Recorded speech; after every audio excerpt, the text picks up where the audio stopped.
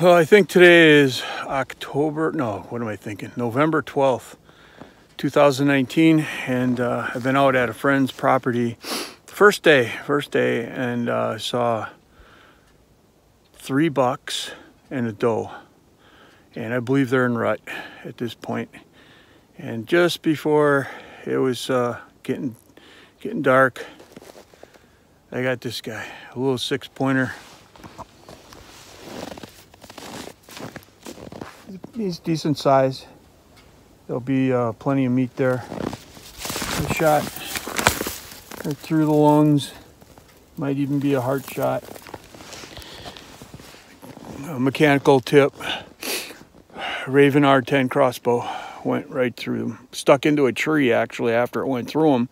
I can't get the broadhead out or the expandable out, so I left it. Took the bolt part of it. So anyway, that's that.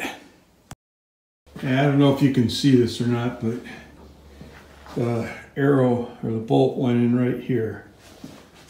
So just behind the shoulder.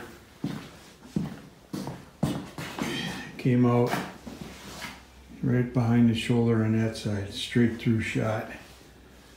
Right into the tree. Couldn't get the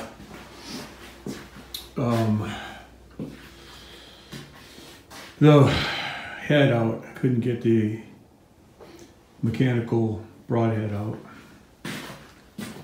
But it's a pretty good sized deer. I mean, not a big rack or anything, but it definitely made quite a bit of jerky.